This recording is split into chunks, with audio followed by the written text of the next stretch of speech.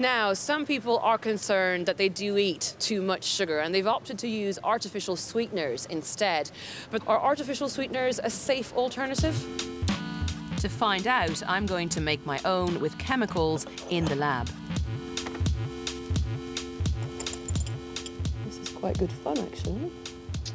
Okay, so cyclamic acid, hydrochloric acid, barium chloride, all in solution. And they sound quite ominous as chemicals, but like all good chemical reactions, if you combine them in the right proportions, you get some interesting products. The last ingredient, though, is this stuff, sodium nitrite. Watch what happens when I combine the sodium nitrite with the rest of the chemicals. Here we go.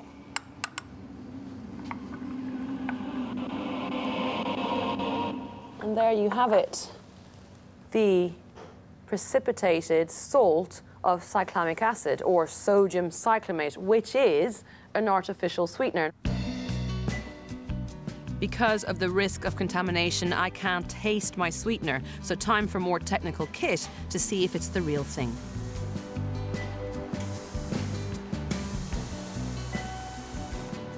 Okay, now for the interesting bit.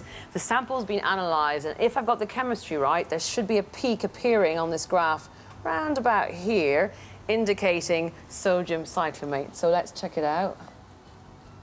Bingo, there it is. I've made sodium cyclamate. Most of the sweeteners in our drink, in our food, are made in the lab in a similar way. The most popular sweetener, aspartame, is made by synthesizing two naturally occurring amino acids, joining them together to produce an entirely man-made substance. People are suspicious of artificial sweeteners because they're made in a lab. But are they doing us any harm? I asked an expert toxicologist if we should worry.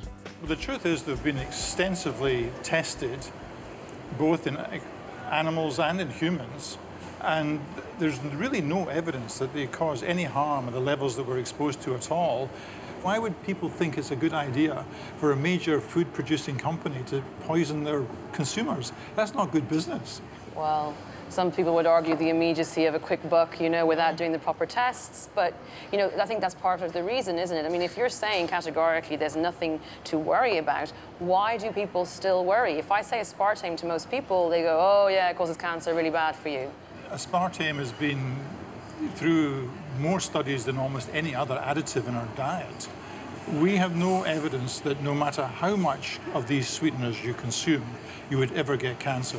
That's categorical. That's categorical. Okay. No well-conducted study on the sweeteners we're using today cause cancer. So the evidence suggests artificial sweeteners don't do any harm, at least not at the levels people consume them.